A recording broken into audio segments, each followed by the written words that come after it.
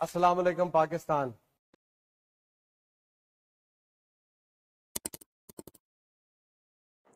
Dear viewers, my health brings you a video about rods on face and neck.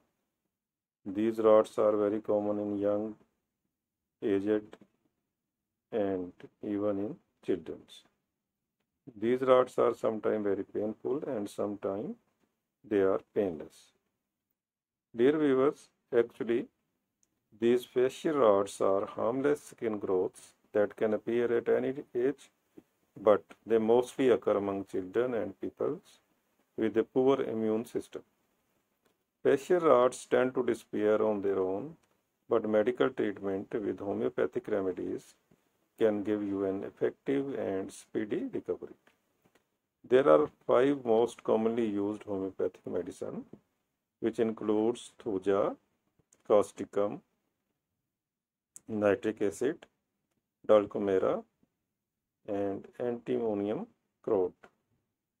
These medicines are widely used, but you must consult with your homeo physicians before you start any of these medicine.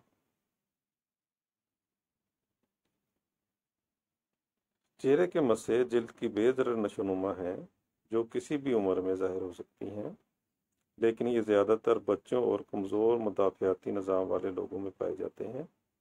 चेहरे के मस्से खुद ब खुद ख़त्म हो जाते हैं, लेकिन होम्योपैथी के इलाज से आपको मुकम्मल, मुअस्सर और जल्द सेहतयाबी मिल सकती है।